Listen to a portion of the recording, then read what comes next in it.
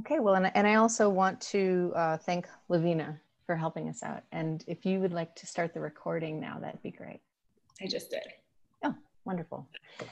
So welcome all to PJSA's online conference. And I'm really excited to have you all here. I'm Joy Meeker. I teach at Saybrook University in the Transformative Social Change program. And I've also been on the conference committee for PJSA, and we're really excited for the offerings that we have in September and October and November, and more information on our website for you all to be joining us. And this morning, I am excited to introduce 3 students who also are at Saybrook University in the Transformative Social Change program, working on their PhD. And the 3 people are Janice, Jerome, Cassandra, Butler, and Gayle, Humphrey. Each of them have worked together to create this panel. And I just want to say that I am honored to learn alongside them. They are wonderful advocates for social justice, both in their learning and commitments to scholarship, and also in the work that they do in this world. So thank you all. And I'm going to start with introducing Janice. Janice? Thank you very much. Thank you very much for that. And Lavinia, thank you for helping me with the slides. I do appreciate it. I'm actually looking at my own slides now, so I already know that you still can see me, so I will be mindful of that. My part is about an overview of restorative justice. Restorative justice has an enormous definition, so there's no way I could present it fully, but I'm just going to give you a little tip of it. And I will miss a lot of things, but I want to be respectful for my time and my classmates. And Lavinia, help me out when we get close to that time for me. I can easily adjust. I'm starting out talking about what is restorative justice. Restorative justice is a philosophy. It is a different way of looking at crime and wrongdoing. It is a social movement here in the United States. To address a lot of the unfairness that goes on in our system. And it's a set of practices. Restorative seek to address harm, needs, who got hurt, what are the needs and obligations. Often you'll see it says, so that healing can take place, but I often say, if things just can be better, that is good. Next slide. I must start out by honoring the Native Americans who shared their practices of justice with us. There's been many diverse Native cultures and faith and traditions that are rooted in restorative justice. But the First Nation, the Ojibwe, the Navajo, and many more, I believe they should always be honored when you're presenting restorative justice platform. Restorative justice is said to have be about 40 years old in North America, give or take.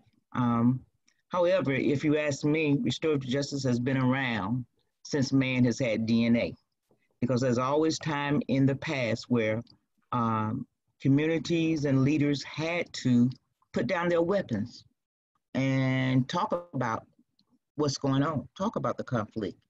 Many cultures sat around trees, they sat around fires. You'll see people today in their homes, sitting around their home, trying to address problems. Number 3, hopefully it comes up as the basis of restorative justice. Yes. In a nutshell, there's many definitions to restorative, but basically it's about crimes or wrongdoings, which are violations of people and relationships.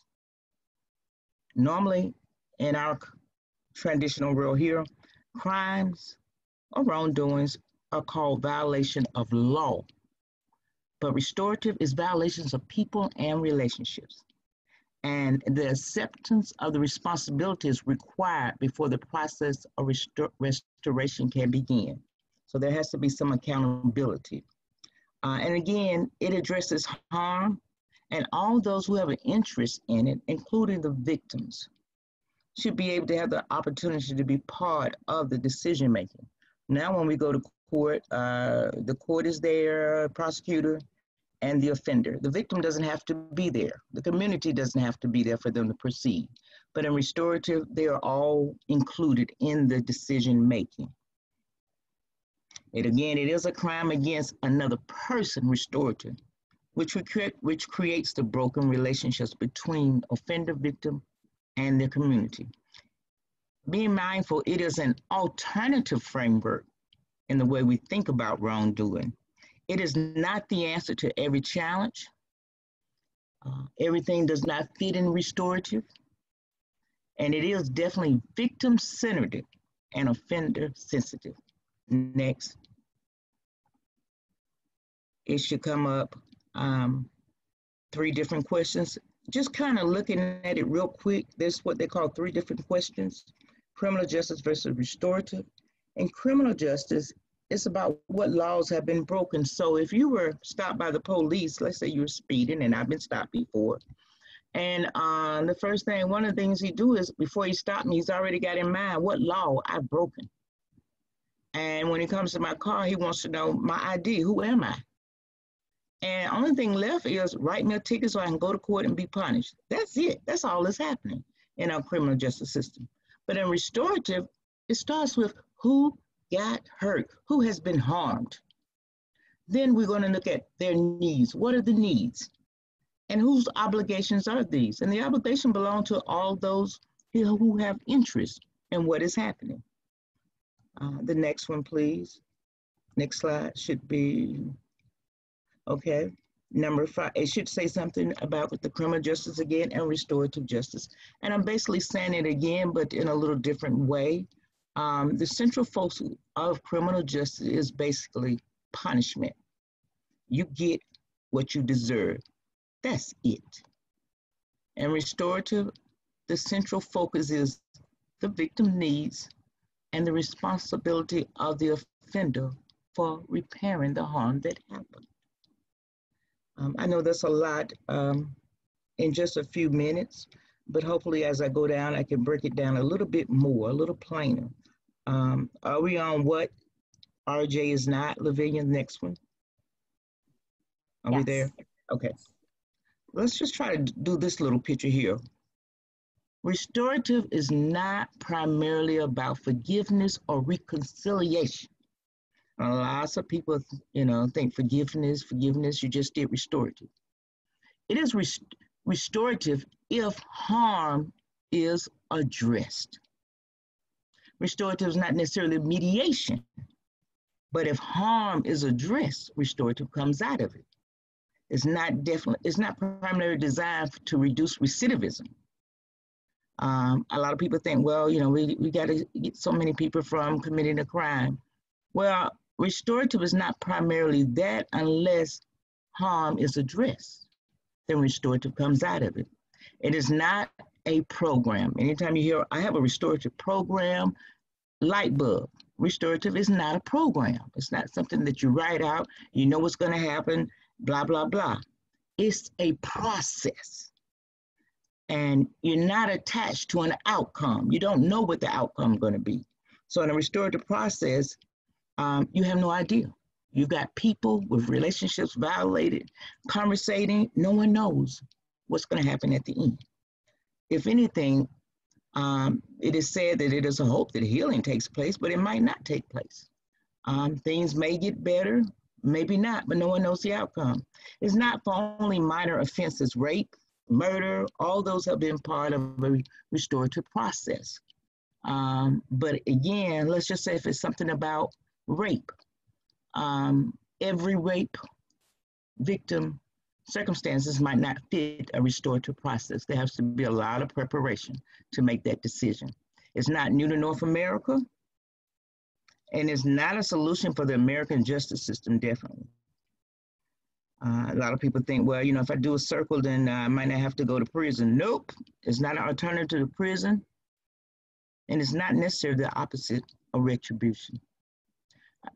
A couple of other things, restorative is not for sale. So if I say, I got this great program that I need for you to do and bring in, it's not for sale. It's not something you sell, and it's not a program.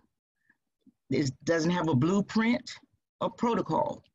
You do this, and you're going to get that. Not a restorative, because it's about people and conversations, and we're not sure what's going to come out of the respect for dialogue.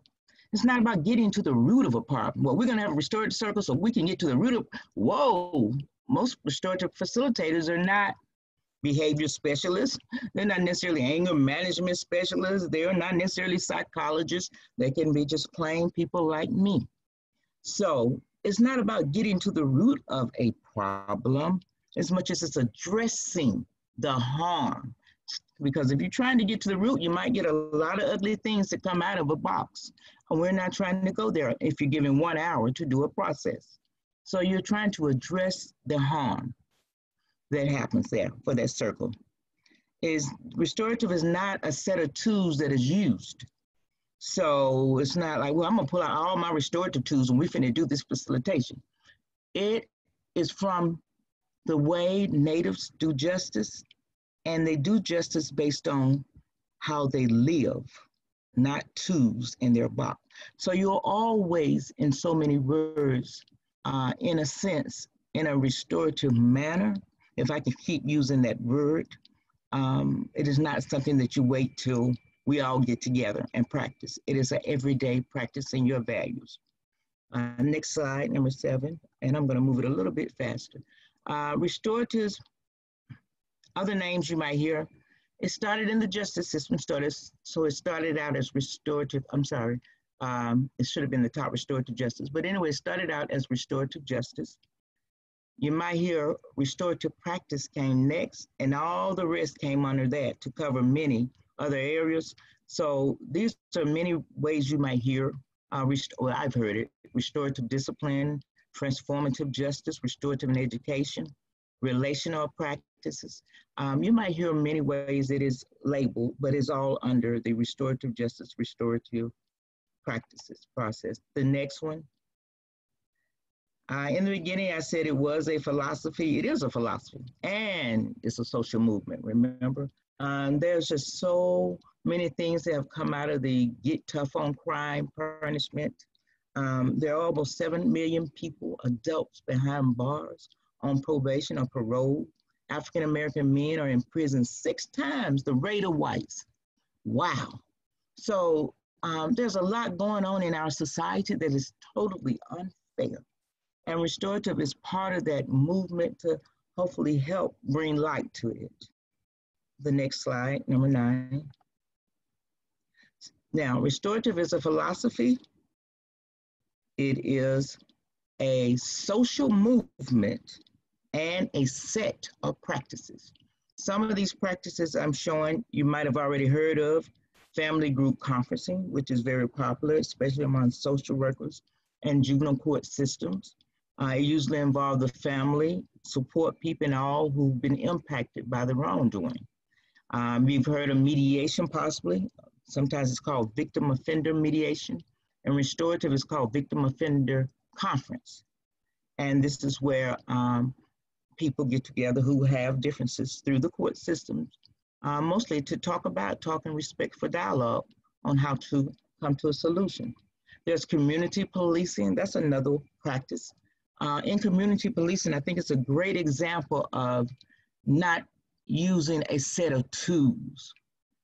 In community policing, it should be based on the value system that drives that person's behavior.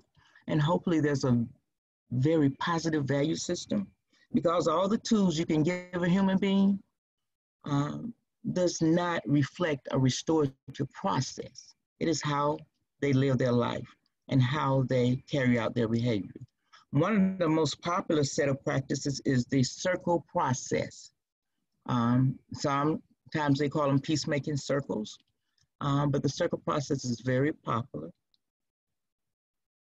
Everything, again, in every situation is not a candidate for a restorative circle.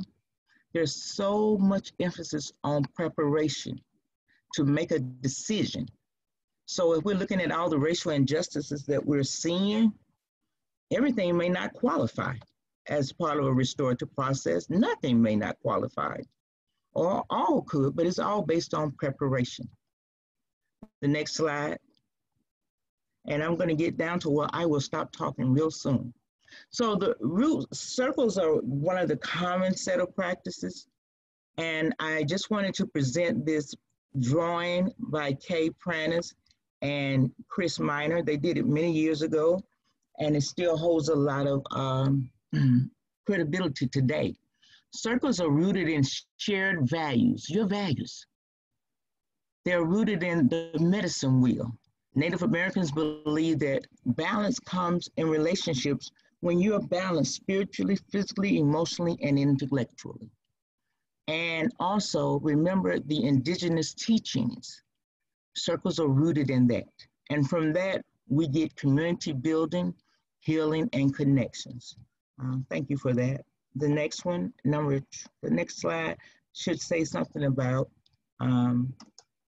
these 7 core beliefs. Is that what we have? Yes. Thank you. I had to have some water here.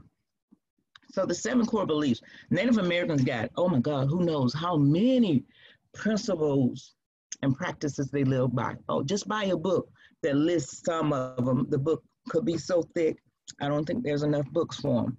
However, there are 7 here brought together by Kay many years ago, and I'll go through them quickly, but there are the principles that guide restorative circles. The first one is the true self in everyone is good, wise, and powerful. No matter what you did in life, good is in you. Number 2, the world is profoundly interconnected. I'm connected to the plants, plants connected to the animals, animals connected to the trees. We're all connected. You hurt one, you hurt the other. Number 3, all human beings have a deep desire to be in a good relationship. Basically saying everybody want to be loved. Number 4, all human beings have gifts and everyone is needed for what they bring. So Native Americans believe that everyone has 4 gifts, and especially when they're young, it's the responsibility of those over them to help them find their 4 gifts. Number 5, and you have 4 gifts based on Native Americans, and some of us might have found all 4 and some not. I think I found 2. I'm looking forward for my other 2.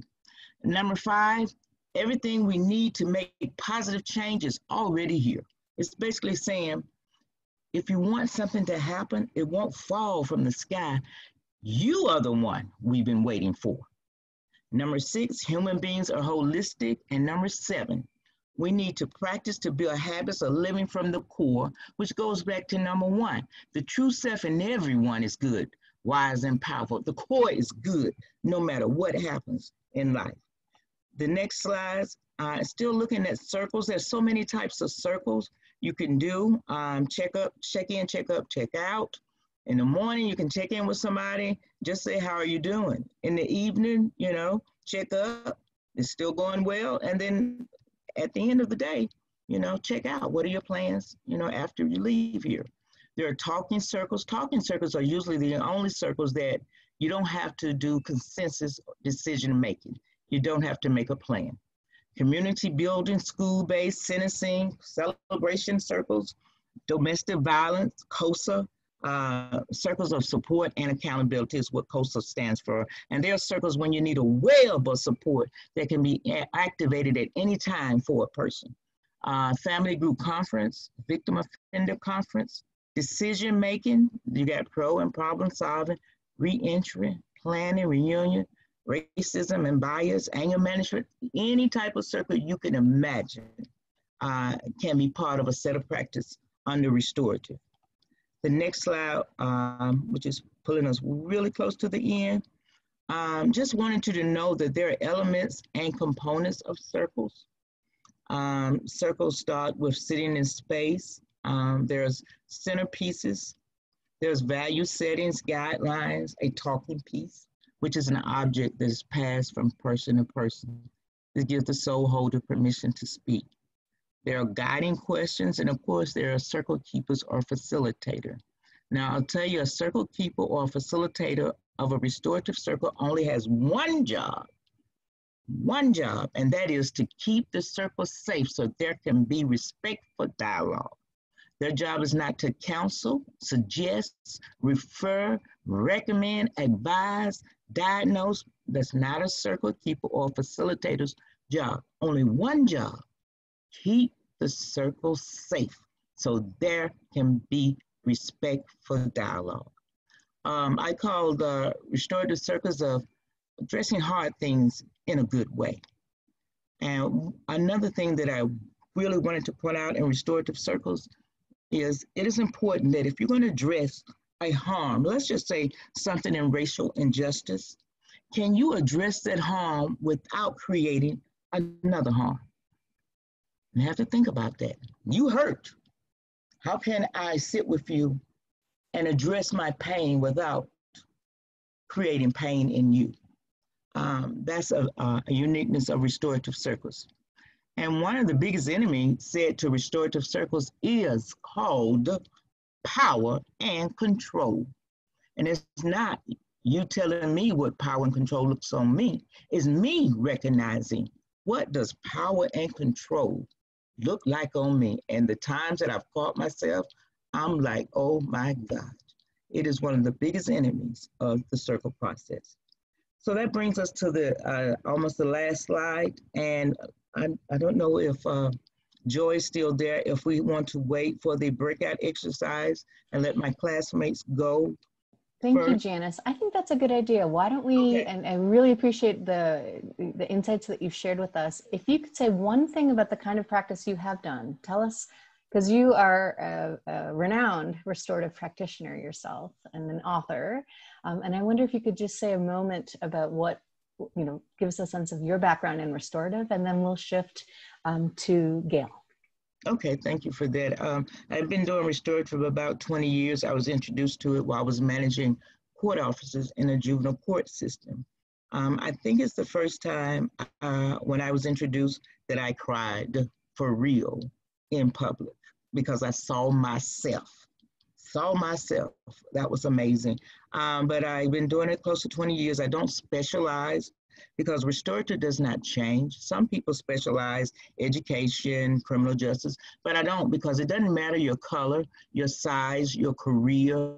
Restorative principles do not change. That everyone wants to be loved, everyone is good, wise, and powerful, and so forth. So I've had the opportunity to, in my private business, to do a lot of restorative work with almost any arena that you can name. The arena that I enjoy the most is those that I believe do not, their self-esteem may be a little low. I enjoy watching people see themselves. It just gives me fulfillment. I don't know how much more to say, Joy. I've done a lot of things, but what I want people to really know about me is I love the process. It is not the end all to the be all, but it has helped me in life dramatically to see myself. And I think people pay me. When I do restorative circles, I'm getting paid to work on myself and be a better person. Thank you very much. Thank you, Janice. And so next we're going to hear from Gayle, and we'll get a chance to, any questions you have for Janice, we'll take them at the end after Gayle gets a chance to present, and then after her, Cassandra. So Gayle. I worked as a probation and parole officer for the state of Missouri for 17 years. One day, I had a client walk into my office, and we'll call her Heather. And long before Heather walked into the room, I knew everything about her. I didn't have to read the story. I didn't have to look at the court documents or the court records. I just knew that she was a convicted felon and that I was there to make sure that she walked the straight and narrow, and that she had been given an opportunity to be on probation for 5 years. And if she chose to fail to comply with the conditions of probation, she would be sent to prison. I had read the paperwork.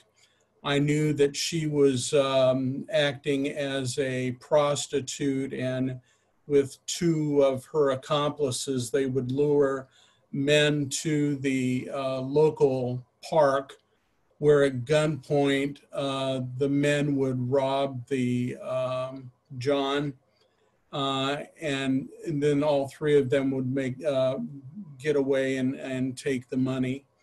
My client, Heather, was not sent to prison simply because she didn't have a gun and wasn't using a gun in the perpetration of the crime.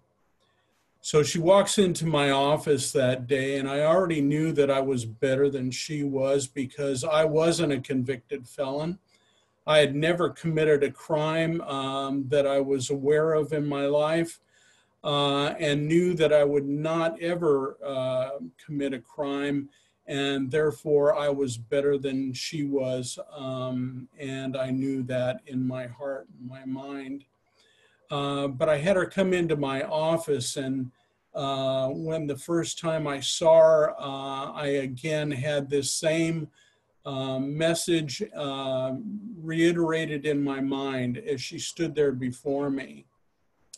The blonde hair was piled high on her head, the large hoopy earrings, the tight fitting dress, the stiletto heels, the gum. Everything indicated to me that she was simply there to make sure that she didn't end up in prison, and that she had really no intention of complying with the conditions of probation that had been set out by the court. I immediately told her to sit down, and I said to her, "Tell me your story."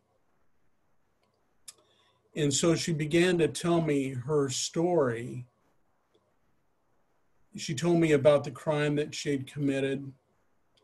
She told me about the things that had occurred to her in her home life, how when she was 6 months old, she had to be hospitalized because her father had beaten her so badly because she wouldn't stop crying that she required medical care. She told me that when she was 18 months old, her father had beaten her again, and when she couldn't control her bowels or her bladder, he would make her stand in it for several hours a day, and just stand in it as punishment for what she had done. She was always treated as the black sheep of the family. Never could do anything that would please him, and never made him happy at all. I listened to her story, and something occurred within me. I finally realized that in that moment, how much and how many assumptions that I carried inside of me, how many judgments that I had made about other people, and that my idea was that there were some people that just were not redeemable, that weren't good enough and would never be good enough. And in that moment, in that instant, and I don't know exactly what she said, but in that moment, in that instant, I realized that had I not received the care and the support that I had as a child, I could have found myself growing up on that side of the desk. It was as if all the air got sucked out of my lungs and that I couldn't breathe for a moment. And this realization came to me and my mind went blank. And I realized that she was no different than me, and that I was no different from her, and that we were connected together. And from that point on, then, my desire was to help people, to make a difference in their lives, and to make a change that would enable them to be able to live in society as free people. I'm not going to tell you that it was easy, because it wasn't easy. I had to go pull her out of bars, and I had to go to adult bookstores and hunt her down and find her where she was dancing, and you know, several times told her that you need to get to my office right away, otherwise a warrant will be issued for your arrest. And she would come in and we would argue and discuss what had occurred. But in the end, she realized that I was there on her side. And after several years of her being off of probation, I was out in the public one day and at a store, and it was our practice not to ever acknowledge an offender or an ex-offender in public so that they would have some privacy. And she walked up to me when I saw her, and she had 3 little boys in tow. And she said, I wanted to tell you how much what you did for me meant to me. And in my mind and to her, I said,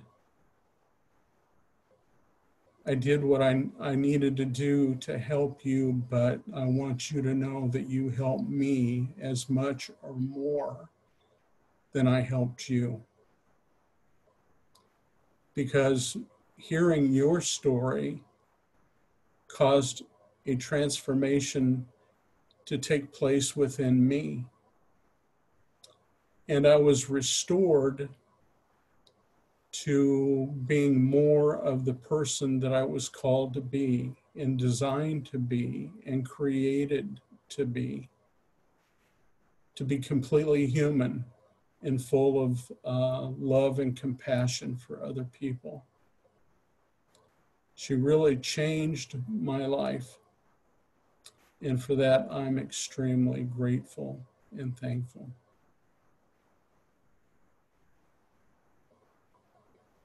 Thank you, Gayle, for that powerful story of transformation. I want to open up the room to anyone that would like to either express what that story meant for you, or if you have a question for Gayle. So anyone, you can unmute yourself, or if you'd like to put it in the chat. Okay, I would like to talk. I know Gayle's story reminds me of a song that I love. You Don't Know My Story, because sometimes we as people, you know, we hear things about people, but we don't know what their story is, you know, and it's really something that once we know their story, that a change does come to some people, you know. And I really, that was a great story, Gayle. I really enjoyed hearing it. And it brings back the human compassion that we all should have for each other, because we don't know what happened to anybody in their life when they was growing up to make them do the things that they do. So that was really great. And Janice, I really, you know, it was really great the way you explained the facilitating and the things that you do, because they are very important. And that's why I love this school, because, you know, you learn so much about yourself. It's like I found myself, you know, more of myself since I've been going to Saybrook, and, you know, and I appreciate every one of you. And I just feel like you're family, because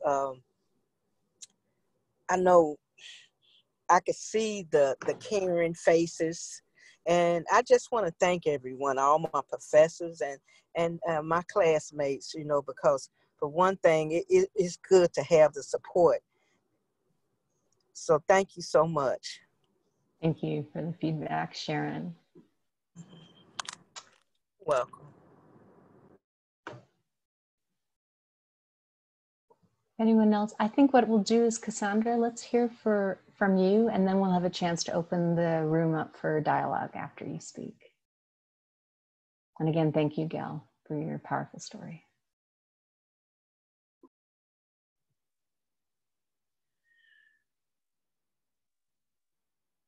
First childhood memory, I asked him.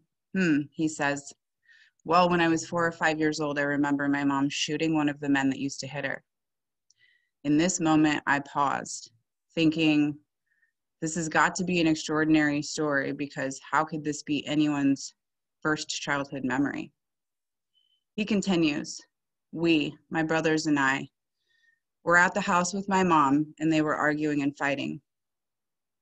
She yells at us to go in the bedroom, so we go, of course, but continue peeking through the crack of the door as they continue screaming at each other. He hits her. He hits her hard. She falls to the ground, and there's a brief pause. Then my mom gets up and runs towards the room we're in. We quickly move from behind the door. In this moment, I'm pausing. I think this has got to be the part of the story where his mom's running in, she's closing the door, she's locking it, and the police are being called, right? No, this is the part where it gets worse. He continues his story to tell me, my mom reaches up into the closet and she grabs her gun. Now this man must have known what was coming to him, because he's already running out the door.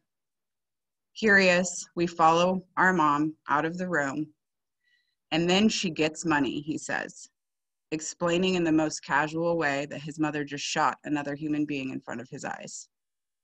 And I remember this vividly, not even crying, he says, because this was so normal to me. I laugh at the end of his story, not because it's funny, but because he tells a story and speaks so casually that it's as if he's talking about family dinner on Sunday, and I'm not sure how to emotionally respond. He says, you haven't heard anything yet. There's so much more. Hey everyone, my name's Cassandra. I am a wife, I'm a mother, I'm a soon-to-be grandma. I'm a social justice warrior, a prison abolitionist, and an advocate of true social change. But today, I want to talk to you a little about restorative justice and what it should look like from an inside-out perspective. Now, as we continue and before we finish this story, I want to give you a few definitions. You can go to the next slide. First, the definition of trauma. The definition of trauma is a deeply distressing and disturbing experience as a result of a or physical injury. The definition of psychological trauma is damage to the mind that occurs as a result of a distressing event. And the definition of intergenerational trauma is a psychological term which asserts that trauma can be transferred in between generations. After a first generation of survivors experience trauma, they are able to transfer their trauma to their children and further generations of offspring via complex post-traumatic stress disorder mechanisms. Trauma is often the result of an overwhelming amount of stress that exceeds one's ability to cope or integrate the emotions involved with that experience. The slide that you're looking at and the titles that are on the slide are the headlined news stories for the mother, the father, the uncle, the brother, all of this child in the story. Of course, in telling you these definitions, I'm not telling you all anything you don't know. We're all here at this conference as scholars, educators, and academics that have heard these definitions many times. I wanted them to be fresh in your mind as we continue this conversation about what restorative justice should look like. What is restorative justice? Well, according to the principles of restorative justice, crime causes harm, and justice should focus on repairing that harm. The institutions believe people most impacted by the crime should be able to participate in its resolution. So who is impacted by this crime? The program specifically used by the Washington State Department of Corrections is called the Bridges to Life program. This program holds an expectation that inmates learn firsthand about the pain that crime causes families, asserting that many inmates start off thinking their crime is a victimless one, but through hearing their victim stories, learning responsibility, accountability, confession, repentance, forgiveness, and all the other life skills, their outlook is suddenly changed. This gives them hope for a better future and creates determination not to repeat past mistakes. Department of Corrections believes you do all these things, they give you a certificate, off you go, repented, repaired, with the piece of paper to prove it. Now let me tell you what's wrong with this model. First, let's go back to the story. Who exactly is the victim in that story? Is it the abused woman? Is it the man who's outside shot and bleeding? Or is it the room full of children who were just a witness to both? And whose responsibility is it to repair all of that harm? Does our legal system repair that? Does Department of Corrections repair that? Are our own communities equipped to repair that? The Department of Corrections would have you believe that through institutional accountability, confession, and forgiveness, peace is restored. But what happens when you take your certificate, you go back to the streets after release? What happens to that harm from the story, the harm that was never repaired? What happens is that folks come home from prison, unequipped and unprepared, and return to the institution. This is the setup. For a year, I volunteered inside the Washington State Department of Corrections at multiple institutions. And during my volunteer time, I had the pleasure to work with many members of an organization known as the Black Prisoners Caucus. The Black Prisoners Caucus is an anti-racist organization started in the 70s that, among many things, has developed an education program called TEACH. This stands for Taking Education and Creating History. Now, what makes this education model so special is that an education model like this is completely built and developed by incarcerated individuals. All classes are facilitated by incarcerated individuals, including classes in which folks receive college credits. And there are no institutional barriers set up in receiving education. This educational model is open to all incarcerated folks, no matter what your sentence or your sentence length. Now, this varies greatly from the Washington State Department of Corrections rehabilitation education model, which says that you have to be 7 years from release in order to qualify to attend an education program. So for folks like my husband, who on paper has 10 more years to do, or my brother, who's currently serving a life without the possibility of parole sentence, this means no education programming.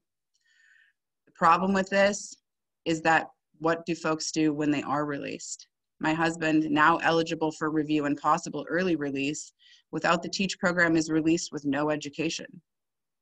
My brother, who is sentenced under the 3 strikes law for crimes that now are not even strikeable offenses, also has a good chance of being released, and without TEACH would be released after almost 17 years of incarceration, with only 9 months in those 17 years outside of an institution, having no education. This is what Department of Corrections calls rehabilitation. This is where you take institutional restorative justice, you get your certificate, you work a job, they pay you $1 per hour, and they release you with a good luck and a see you soon. This is the prison industrial complex, and this is what's wrong with institutional restorative justice. During my volunteer time, I was fortunate enough to attend many classes facilitated by members of TEACH. Many classes teaching an inside-out version of restorative justice, a version of restorative justice that begins with the healing of the wounds of self, a version in which conversations were rich with intelligent minds and forward thinking that had been held back in life because of what can be referred to as learned helplessness. Learned helplessness occurs when people feel that they have no control over their situation. They begin to behave in a helpless manner. They accept that this is their life and things are not meant to be different. Learned helplessness is often something we see starting in childhood. When a child is in need of help and it never arrives, they feel like what they're experiencing is just normal.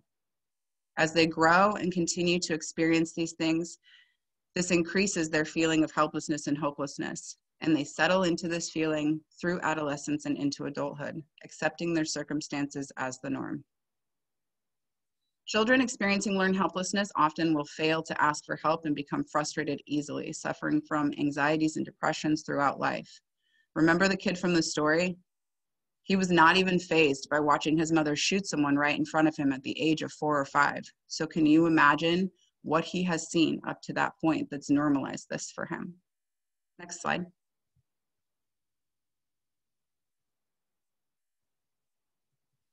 The trauma that this child has endured has made him a victim, surrounded by many situations out of his control that adversely affected him and eventually will cause him to weaponize his situation. He will react quickly, remain fearful, passive, and insecure, staying in bad situations and never choosing to make change because this is where he is comfortable. As a victim, he more than likely feels powerless in his everyday life. How many of us have been in a situation where we feel powerless? We also can begin to weaponize our situations, never choosing to be involved or take part in potential opportunities because we feel powerless. This is what we call the victim mind state, a mind state that enslaves your mind, a part of the post-traumatic slave syndrome. During slavery, to learn to read and write and to be educated could mean being sold off, in the least, and at the worst, it could mean death. Because of the trauma slaves endured, most slaves never bothered to learn how to read or educate themselves. On the other hand, the slaves and their families that were educated had to adapt to acting as if they were dumb, never allowing the world to see what they were actually capable of.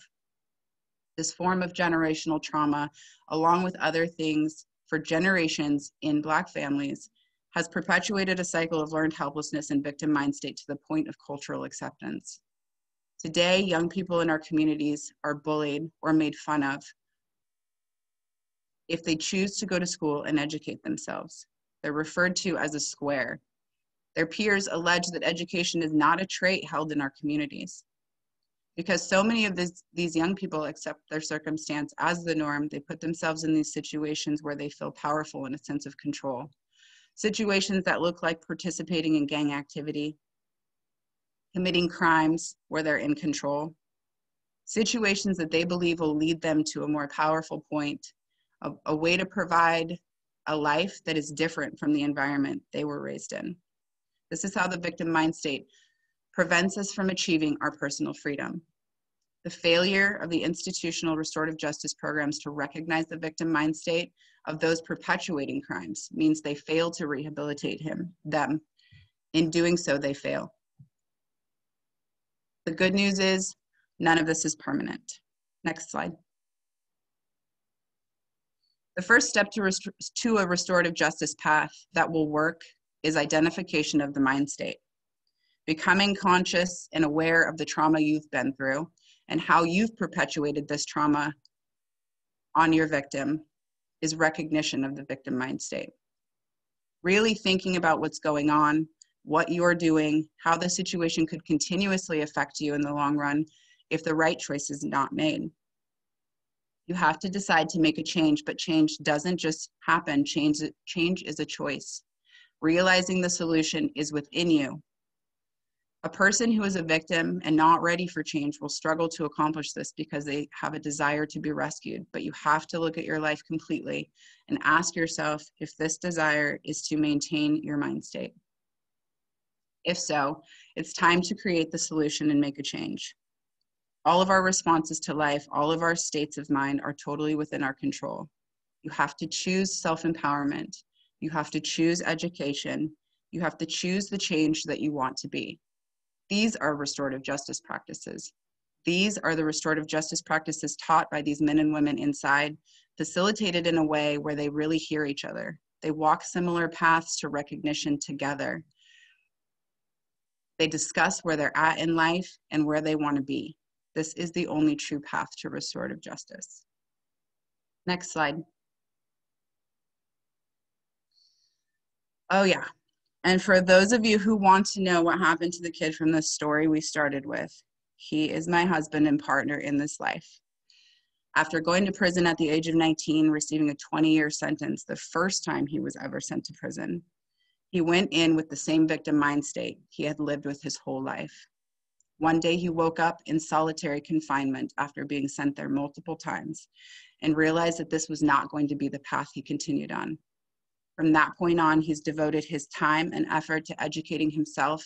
He developed a curriculum in which he teaches this very same information to other incarcerated individuals inside and builds restorative practices in a way that Department of Corrections never could. This is what we call our conversations of growth. Thank you.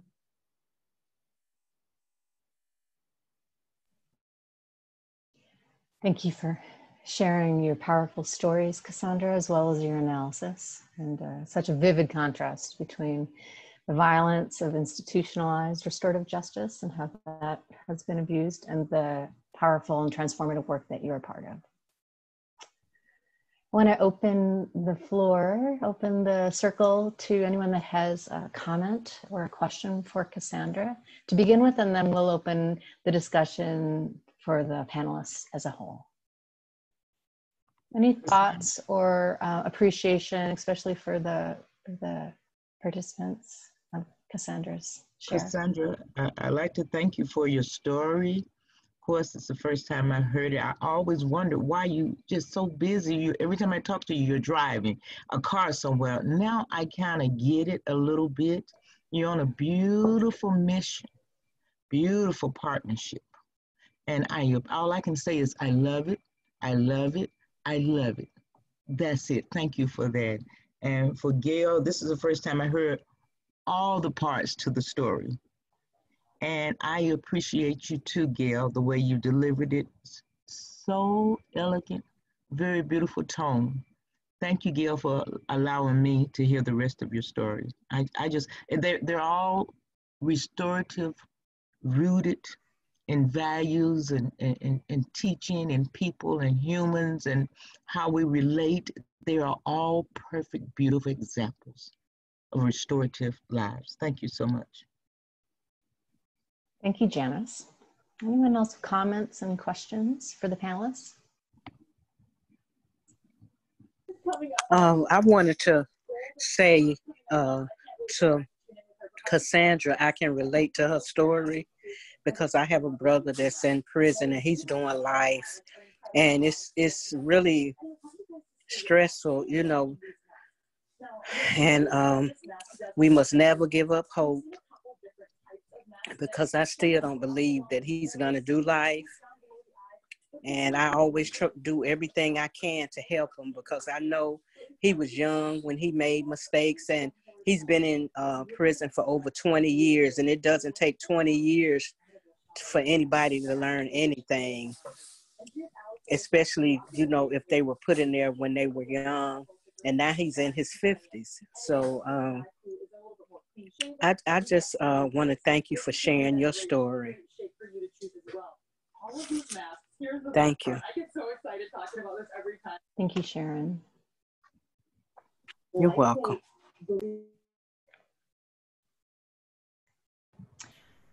Other questions or comments for the panelists? Or Gayle, did you have something? I did. Actually, I wanted to ask Cassandra a question. So in the state of Washington, the Washington Department of Corrections has a system or a program that runs parallel to the program that you're advocating. They're two separate programs. So, I mean, have there been any problems with, well, that's the first question. The second one then is, have there been any problems with instituting the offender-led program or programming from the Department of Corrections that you've recognized? Yeah, so the Black Prisoners Caucus Teach program is currently only in 3 institutions of the 12 that are in Washington State. This is due to pushback from the Department of Corrections. So the institutions that this specific education model is in are only institutions in which the superintendent has chosen to kind of welcome that program in, but the others have not yet decided to let it in. So even with the restorative justice program, the Bridges to Life program, that's only in 50% of the institutions that are in Washington State. It's mainly in the minimum camp institutions or the medium minimum institutions because of the rules here and the inability to program if you have less than 7 years, or if you have more than 7 years till your release date. If you don't have a release date, you're never eligible for programming. So in the institutions where this specific teach model has been instituted, anyone is eligible regardless of your sentence. And so it has been the only way for some folks to receive education, but again, it's totally up to the superintendent of that prison. So it's just kind of, you know, who in Department of Corrections is forward thinking enough to realize that these folks are human beings and not just caged animals. Cassandra, are people allowed to, outsiders coming into the prison to start the Black Prison Caucus, I think? Because isn't Bridges to Life about, maybe 30, maybe 20 something years old, 30? How old is Bridges to Life? Because I think I knew one of the founders, a BP Corporation executive was one of the founders, Bridges to Life. How old is it, Bridges to Life? I think it is about 30 years old. Bridges to Life started in Texas, and it's just the model that Washington State chose to adopt because Washington State Department of Corrections lacks creativity and can't figure out their own model. So we just grabbed onto someone else's and used that in the least helpful way possible. So is the Black Prison Caucus, how is that? I mean, who's leading that? The prisoners themselves? So yes, the Black Prisoners Caucus is led exclusively by incarcerated individuals. It is a Black-led organization. All folks are welcome to education. All folks are also welcome to the Black Prisoners Caucus membership and meetings. The Black Prisoners Caucus itself is actually in all 12 institutions, but it is separate from the teach model. So not all institutions have now allowed a Black Prisoners Caucus chapter, which does anti-racist organizing. They hold legislative summits. They hold youth and family summits. They're doing a lot of work with community and in community from the inside out. But only 3 so far have been able to bring forth the teach model. Thank you. Cassandra, for those who, before we get a chance to read your dissertation, can you suggest any other places that we could find information on this? Because it's such a powerful model. The Black Prisoners Caucus has a website, and I know that it's under construction, so you can look there. What they're working on is developing a website for each chapter, because we were able to, the Black Prisoners Caucus was able to just get cross-prison phone calls allowed. And so now each chapter's representative from each chapter are allowed to talk to each other via monitored phone lines, so that they're all working collectively on the same issues and moving forward in a collective way. So I know that there was some effort to separate each chapter online, but they do currently have a website where you can read about them. The Village of Hope also is an anti-racist organization here in Seattle that has a strong relationship with the Black Prisoners Caucus. They have a website that also has information related to the BPC. Thank you. So questions or comments for the panelists as a whole?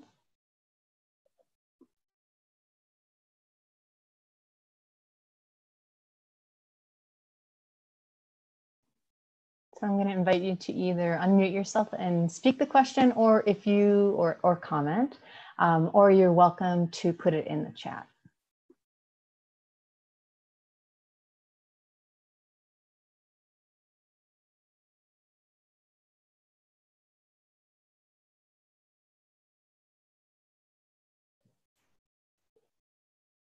Chat box disabled?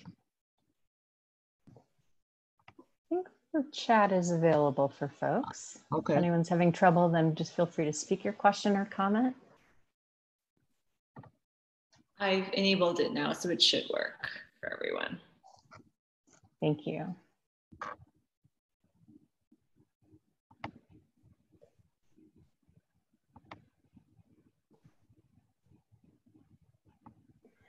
So I have a question for Gayle. Gayle, if in reflection, and it was such a powerful story of transformation. So thank you for sharing that with us. And in reflection of it, what do you think helped enable you to have that kind of transformation?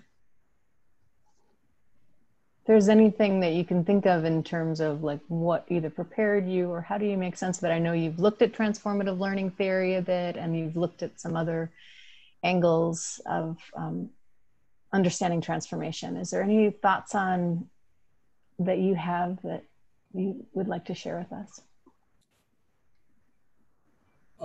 I think one of the major thoughts that I had was I was always of the opinion that I was different from them and separate from them.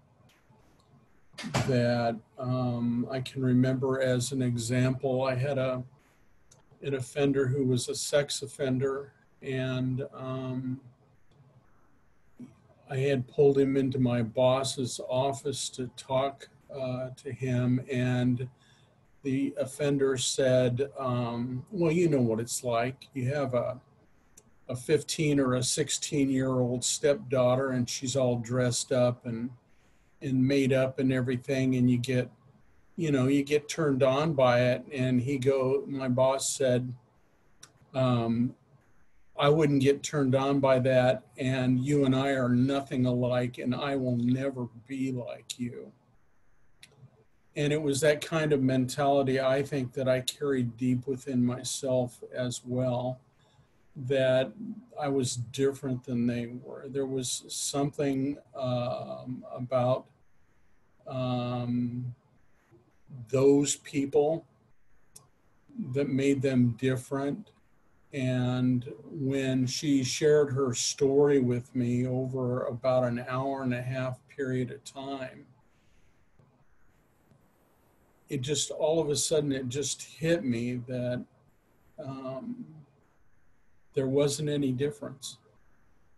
And, because I hadn't been convicted of any crimes, I sure had done some stuff that if people had known about, I could have been convicted of a crime,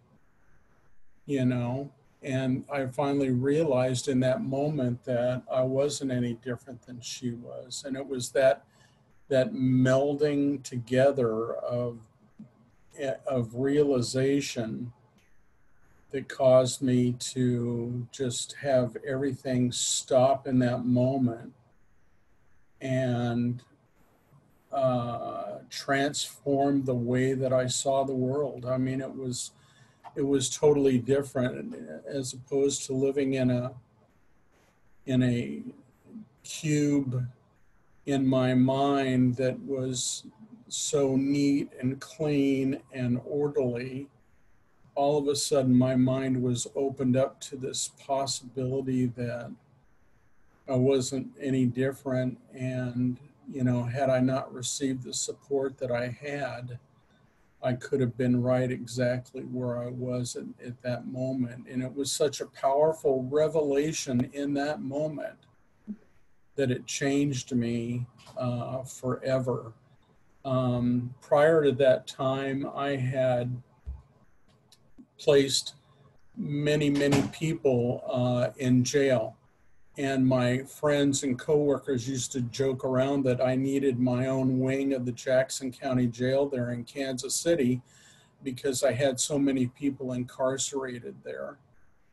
And it almost instantly went from that to doing everything that I could to restore and reconcile people to themselves and to the people you know, that had been harmed.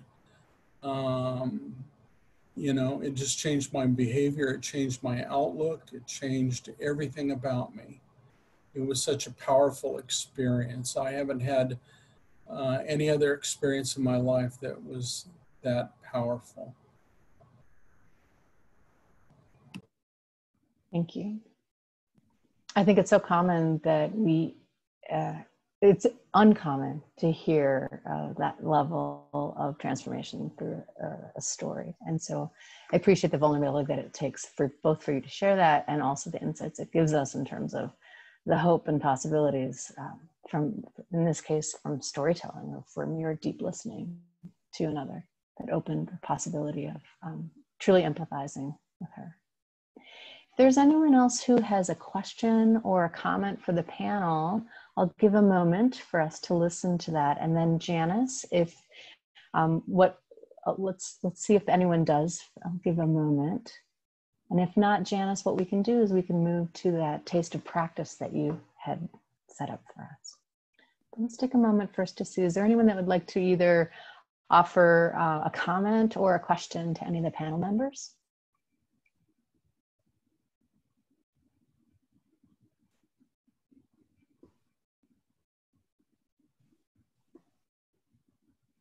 Okay.